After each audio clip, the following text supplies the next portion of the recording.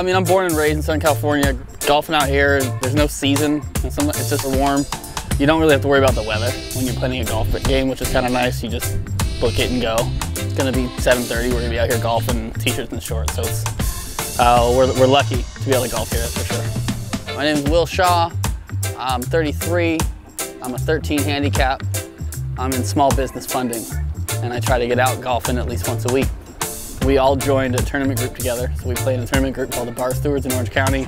Always jaw jack each other, talk shit, have fun. Make sure that makes the final cut, will you? Yeah, he's gonna break that up. Get that on film.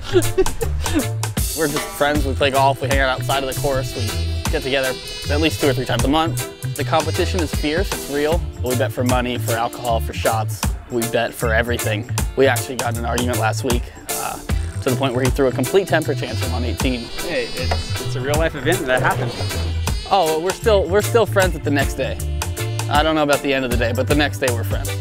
I heard about Vice on Instagram. I thought it would be interesting to find a ball that would be a little easier to afford to lose.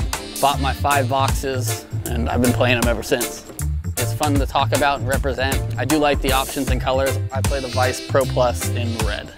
Yeah, my buddy Will, he actually swears by them. So when we were in Palm Springs, he brought a whole box.